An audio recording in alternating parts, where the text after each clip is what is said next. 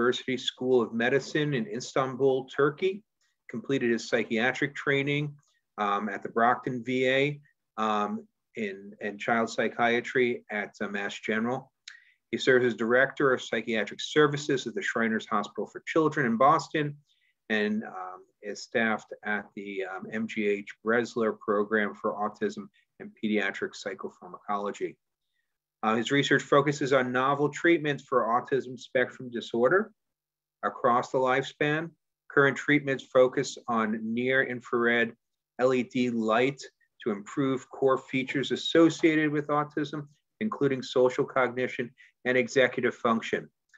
He also focuses on psychiatric disorder and long-term outcomes among children who experience severe burns. He's a member of the Media Committee for the American Academy of Child and Adolescent Psychiatry and regularly presents at national meetings. So we welcome him for a great talk and really interesting new treatment for children with autism. Thank you very much for that kind introduction, Dr. Fry. Let me share my screen, and then let's get started. So can you see this? Yes. Yes. All right. So thank you for logging in and staying logged in to the symposium, towards which dedicated and devoted souls at the Brain Foundation. They made possible for my colleagues and I to conduct these projects and investigate ways to improve the lives of our patients and their families who live with autism spectrum disorders. Innovation and curiosity in service of our patients and families needs friends and support, especially with the limited resources available out there now. And these resources are further limited during this pandemic we're in, which makes help and support extended by the Brain Foundation ever so more meaningful and vital to these endeavors. And in which I also hope everybody is doing well in your places during this COVID pandemic. In the next half hour, I hope to address my part in this symposium, packed with a lot of cutting-edge information. And I'm very excited to share our recent findings of a novel treatment approach, as you mentioned, is transcranial photobiomodulation, which is it is a tongue twister. So in my disclosures, I'm going to review some somatic treatments that are not, they are off-label, that are not approved for use in patient care in children by FDA. So before I talk about the transcranial photobiomodulation, let me quickly remind ourselves about the autism spectrum disorder. This is a lifelong, it's a neurodevelopmental condition that affects up to 2% of youth, and has a lifelong course of deficits in social awareness, social salience, and results in reciprocal communication problems, leading to difficulties in socialization, and comes with a host of restrictive interests, repetitive behaviors, and atypical sensory reactions that interfere with efficient function, and so on. To this date, there exist no treatments that address the core features of autism spectrum disorder. Instead, current treatment approaches target associated comorbidities such as ADHD or mood and anxiety disorders. Recent imaging studies now implicate some disruptions of activity in certain brain regions, structures, and their connectivity to other areas, again, within the brain. Collectively, these areas are involved in mediating the social cognition tasks. Of the several implicated areas, the anterior cingulate cortex, particularly the dorsal part and perigenoid portions, are shown to be involved in assessing social salience, social processing, and this awareness of the social state of self and others, and emotional regulation. In our patients with autism spectrum disorder, these areas tend to be functioning out of sync or at slower pace in comparison to the other areas in the brain. And if there was a way to selectively, increase the activity of these areas, perhaps we could affect a change. And there comes the light. One approach that may offer such an advantage is light. The use of light or electromagnetic waves in medical field is not a new concept. We are all familiar with the light therapy for seasonal affective disorder.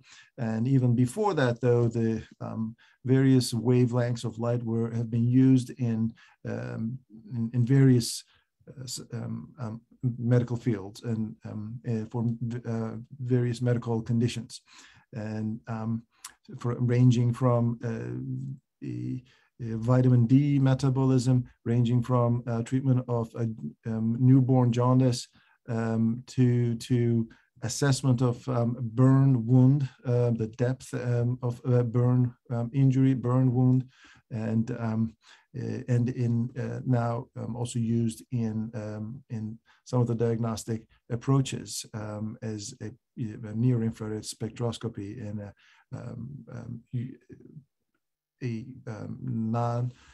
a more benign way of looking into brain function in infants, for example. Now, what is the core of the transcranial biomodulation, photobiomodulation? It is, so first off, all that is light is not visible. It's in fact, most light is invisible, at least to the human eye. So this is the photo part. So in this wide infinite range of electromagnetic waves, it is a mere speck that the pods in our eyes can actually detect. The energy transmitted in the light particle, it triggers activity in its target, and thus it mediates the effects of that light on that target. For example, in the eyes, that would be the vision.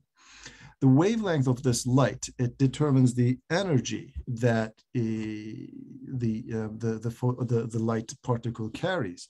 And each pod in our little eyes, there are these little receptors in a way in our eyes, they get activated at different energy levels. And that's how we perceive different colors and their counters, so the shapes, and that's how vision occurs. Red light in this range here, this is so the red light has the longest wavelength and purple as the shortest wavelength. Anything beyond this is not visible to the eye. And now, so the near infrared light, which is this right below the red light range, which is not visible to the eye, as I said, is still able to penetrate into skin and skull tissue, and in more than in some meaningful amount, and it can penetrate into the tissue, and then. During this, though, it is not, it's a non-thermal, like it's not generating heat or any problems like that, but it is visible to the mitochondria, which is a part. Earlier, my colleague talked about the mitochondrial disorders, and in that the mitochondria being the factory of the neuron, as it gets activated by this light, it picks up on this light and gets activated at this rate. What follows is a cascade of chemical reactions, and it results in a activation of the metabolism, and which forms the bio part, like the target of this light, and there follows the increased cellular activity and gene transcription, and a change in that cell's activity and behavior in a way. So hence is the modulation. And there comes the photobiomodulation. And the transcranial part is that the light is exposed transcranially or outside of the cranium into it. The mechanism there, postulated mechanism, how the mitochondrion gets activated is there are cytochromes or enzymes in the mitochondrion that respond to differently to certain wavelengths of light, and in these, as the light energy penetrates into it, it displaces a part of the molecule, thus activating that enzyme, which results in the ensuing metabolic changes. So now, what happens then as a result? Well, the resulting effects of this activation may include several processes that are now postulated or theorized. What we believe is that it may reduce the pro-inflammatory cytokines in these cells. In other words, it may reduce the inflammation, which is considered to be part of, considered to be contributing to autism spectrum genesis or other psychiatric conditions as well. It may stimulate, this light activation may stimulate neurogenesis and neuroprotection as a result as well. So that's how we think it results in neuron adaptation or rejuvenation in the long run. So now these aspects of the near-infrared light has been of interest, and it was previously or more recently studied or explored by our colleagues, and who conducted a 4-week clinical study with and used an ultra pulse monochromatic, that is, one set wavelength of light within the visible range, though they used, and it was delivered to the sides of the brain, to the temporal region and the base of the skull, and they found about 81% of response or improvement measured by the scales, clinician-rated scales, and in their patients. Little more detail on that. So that was a double-blind clinical trial. They had 40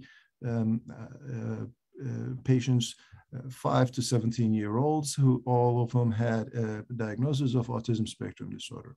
And the light, again, as I mentioned, was within the visible range. And they used twice a week, 5 minutes of treatments for about 4 weeks. And that was sufficient to see for them the following results. That is a significant and a meaningful decline in irritability measures or irritability symptoms of their patients. They targeted not the core features of autism spectrum, but the irritability that associates commonly and presents commonly in our patients with autism spectrum disorder. So, and they also found about 80, so in the clinician-rated scales, they found about an 81%, so 17 patients on the treatment arm that attained a very meaningful improvement in their autism-related irritability. What we did more recently, what we concluded was an open-label single-group design study where we targeted the core deficits in autism spectrum disorder in our adult patients. and where we used our primary measurements as the Social Responsiveness Scale and the Clinical Global Impression. The Social Responsiveness Scale is a self-rated and informant-rated scale, and Clinical Global Impression is a clinician-rated scale. And we also looked at the overall function of our patients, and also we were curious about the ADHD or attention deficit hyperactivity disorder symptoms, particularly among those who had that comorbidity, which is a highly comorbid condition in autism spectrum disorder. And we defined prior to study, the responder would be one who attains at least 25% or more reduction in their social responsiveness scale, and at the same time would attain at least 2 or less, or so a marked improvement in clinical global impression was rated by the study clinician.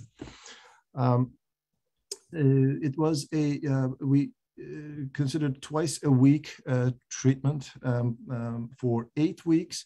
The reason this is different from that 4 weeks, I think, well, one, at the time we were not aware of that study ongoing, but two, our colleagues who have explored the transcranial photobiomodulation in patients with depression and with really promising results had used this approach of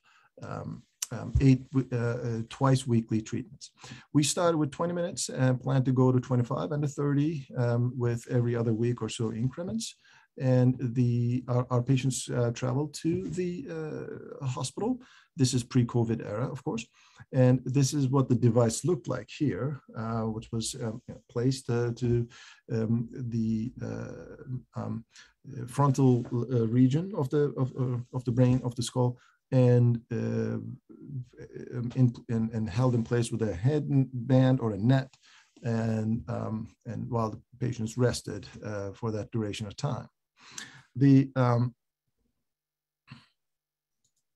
We had 12 patients were enrolled and screened and enrolled, and 11 met the participation criteria. One patient withdrew consent because of some scheduled demands that just changed.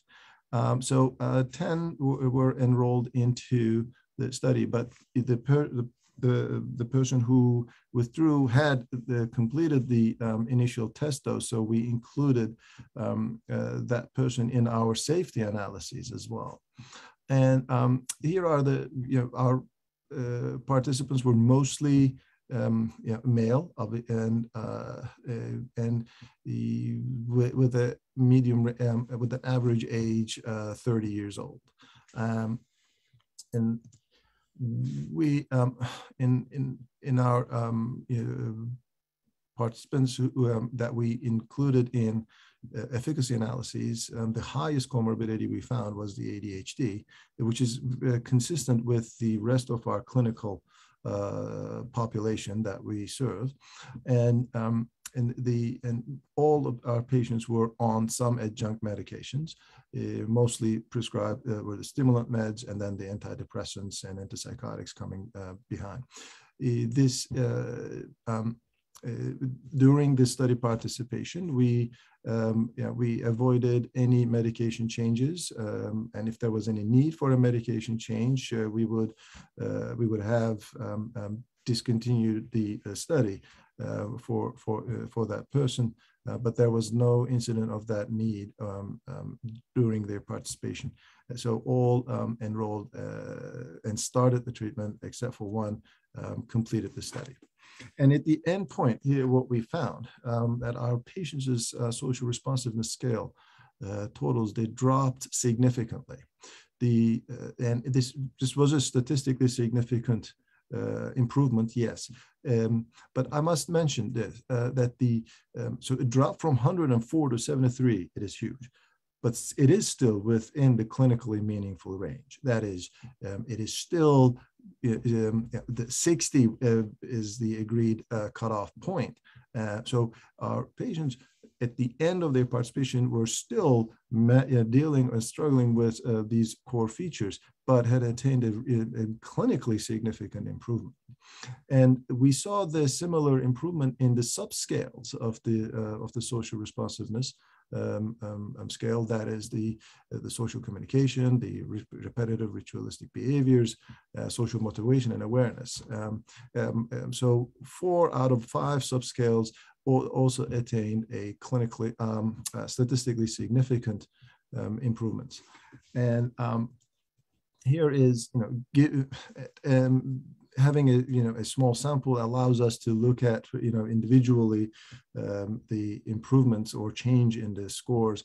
And so we see this precipitant decline.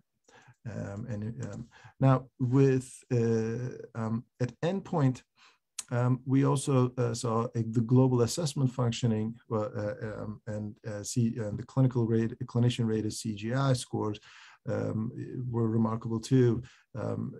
So 7 patients attained 2 or less, that score of 2 or less, which is very remarkable improvement in their clinical condition compared to baseline. And the global assessment of functioning, there was about more than 10 points increase, which represents in the GAF continuum, or the global assessment of functioning scale continuum, a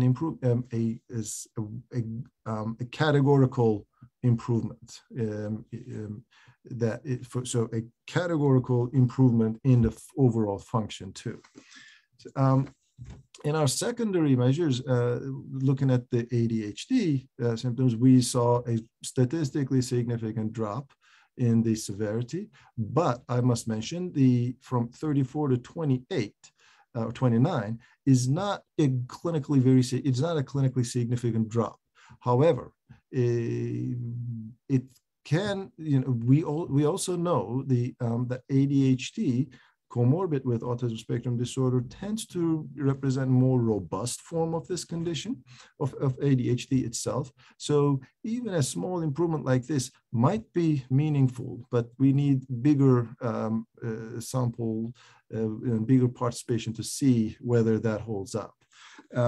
What we did not expect, what we found was an overall improvement in the executive functions that were rated by, again, self-rated scale, the behavior rating inventory of executive function. And we saw statistically significant improvement in subscales and in all sub-measures indices of this brief, which suggests an overall improvement in executive function. Following our patients' participation. So in the end, 5 out of 10 patients, patients met the responder criteria. The CGI was, it's not 6, it's 7, I'm sorry, but 5 met this responder criteria in both responder criteria. There were no serious adverse events. Nobody had to drop out of the study because of a side effect. There were transient side effect incidents. One patient had headache. One patient had a difficulty sleeping after first exposure, after their first treatment episode, which then spontaneously resolved. One person experienced warmth at the application site, again, at the first treatment, and then got used to, but we captured it as a side effect because the patient spontaneously raised the point. We found was a remarkable adherence rate of 98%, which is really remarkable, I think, in adherence or to treatment, which is a common problem in the realm of psychiatry. So based on these findings, we concluded that transcranial photobiomodulation is, yes, it's a non-invasive and is a potentially safe intervention. it's promising in treating core features of autism spectrum disorder and associating executive function deficits. So, and it is well received and tolerated among our patients, and it is feasible to explore it. So based on these findings, we now, the future studies would need to now focus on exploring transcranial photobiomodulation, efficacy, and safety in double-blind randomized clinical trials.